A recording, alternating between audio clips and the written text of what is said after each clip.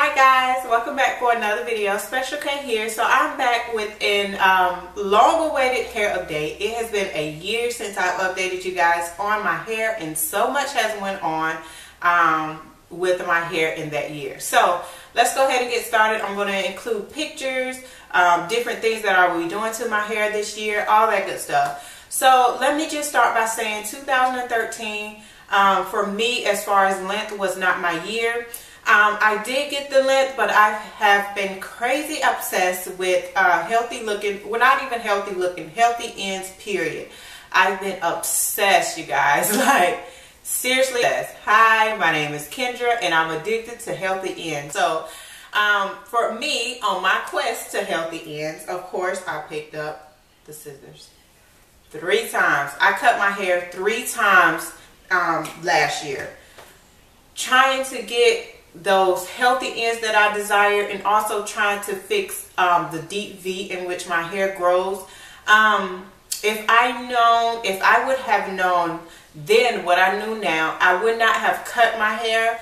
I would have just boosted the protein on the ends of my hair, just give it a little bit more strength, being that they are the oldest parts of your hair. So yeah, I would have did that, but I can't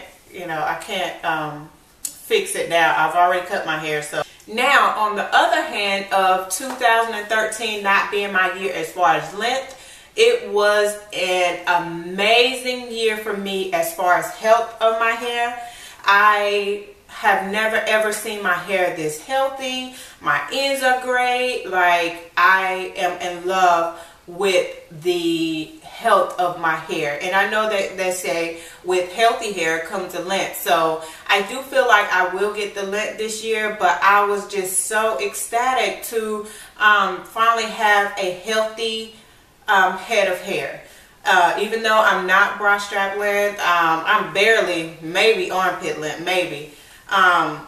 So yeah, I was just really excited to get that health in my hair. Last time I updated you guys, it was after a 6-month stretch, and this was my hair after a 6-month stretch. I felt like my hair wasn't getting the most out of the 6-month stretches, so I decided to cut my stretches down from 12 weeks to 16 weeks. I relaxed my hair. And I also feel like with the shorter stretches, I'm able to babysit my ends more than I was when I was stretching longer. I don't know what that's about, but yeah, I'm able to babysit my ends. I got 2 inches away from mid-back length, but like I said, I was trying to fix that V, and I desired healthy ends, so I cut that. And I'm actually coming to the realization that my hair grows in a V. I can't change it. I've cut it 3 times, and each time I cut my hair, it's grown back the exact same way. In that V, that's the way my hair grows. I've said before that it's something I have to embrace, but really I mean it now. It is something that I have to embrace. I'm not gonna keep cutting my hair, trying to get this blunt cut and all of that. My hair just grows the way it grows, and as long as my ends are great, I'm going to continue to let my hair grow. And they don't even have to be great. As long as they're not ragged, split, and just unhealthy, I will hold on to them. I am fully Tex-Lax now, so I'm going to also include a picture of that in here.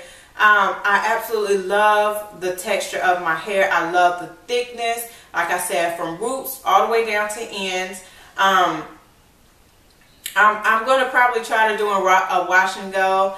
If that comes out right, of course I'll share on Instagram and maybe do a video if it comes out right. So the last time I relaxed my hair, which was 4 days ago, this was my hair. And as you all know, like I said, I am Tex-Lax, so this is not my accurate length, but you guys can see the bounce, the body, my ends are looking wonderful. Yeah, I'm really happy with my hair right now as far as health of my hair. Now, being that I did not want to flat iron my hair, what I did was I did a roller set. I took the rollers out, wrapped it up, and then I wrapped it up for a little while. I did the the silk wrap. I did the silk wrap. I took it down, then I did a cross wrap to get my hair straight like this.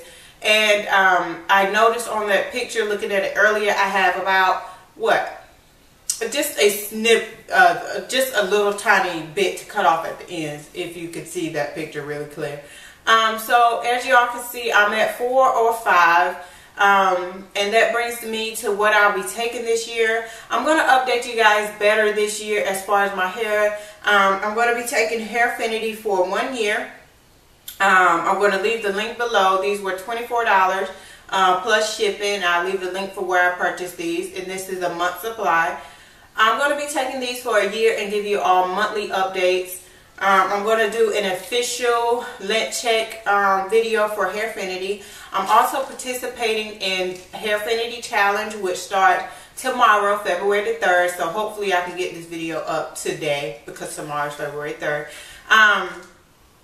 So I'm going to be participating in their challenge. I'm also going to be participating in Chanel's Long and Healthy 6 inches in 6 months challenge. The challenge started January 15th, so I'm like 15 days late. But yeah, and I also purchased some bamboo leaf tea. There's tons of benefits to this tea. I saw a few ladies here do a review on this tea, so I decided to purchase. If you guys would like to see a review, not a review, but benefits and my thoughts on the tea, just let me know. I'll be happy to do that. So I'll be taking these for 30 days. And I'll be taking these for a year. I might repurchase the bamboo tea. I haven't decided yet, but yeah, I definitely keep you all updated. So yeah, this was just a quick video. I hope it's not too long. If you guys have any questions, comments, or concerns. Oh, my hair now is a failed 3-strand twist out. Yeah, I tried it last night, took it out today, and yeah, it's just a freezing mess. But I had to roll with it, and yeah, so this is just a failed 3-strand twist out. When I get it, I'll come back and do an update for you guys. Yeah, if you guys have any questions, comments, or concerns, leave them below. I will see you all in my next video. Bye. Mwah.